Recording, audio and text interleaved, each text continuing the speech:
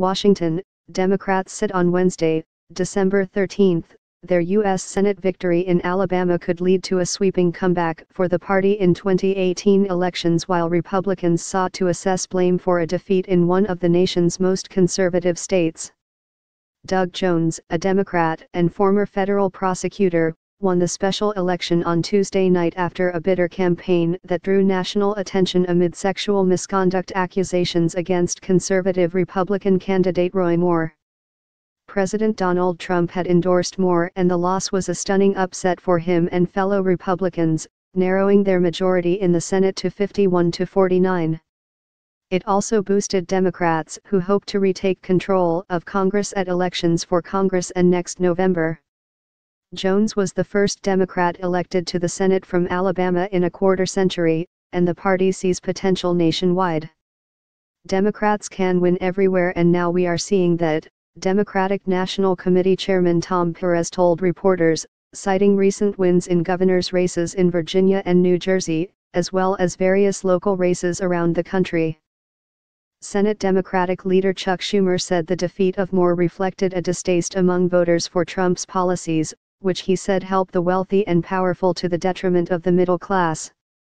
"Things are looking good for us," Schumer told reporters.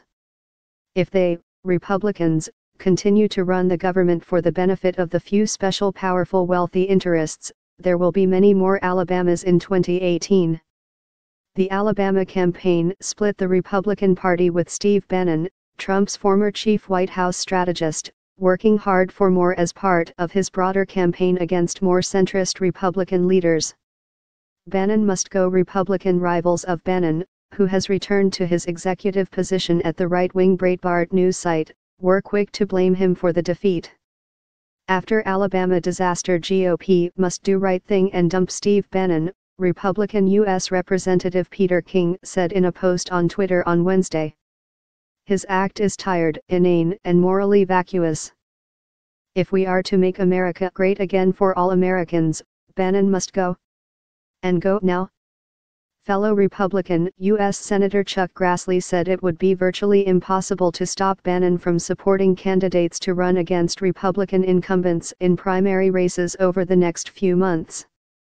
"Steve Bannon is a private citizen, and how are you going to ban a private citizen from whatever he wants to do?" Grassley said on the Fox Business Network. Moore, a hardline conservative who was twice removed from his seat on the Alabama Supreme Court for refusing to abide by federal law, became the Republican candidate by beating incumbent Senator Luther Strange in a primary race earlier this year. Republican leaders in Congress backed Strange in that race and then pressured Moore to withdraw his candidacy after he faced allegations from several women that he sexually assaulted or pursued them when they were teenagers and he was in his 30s. Moore, 70, denied the allegations.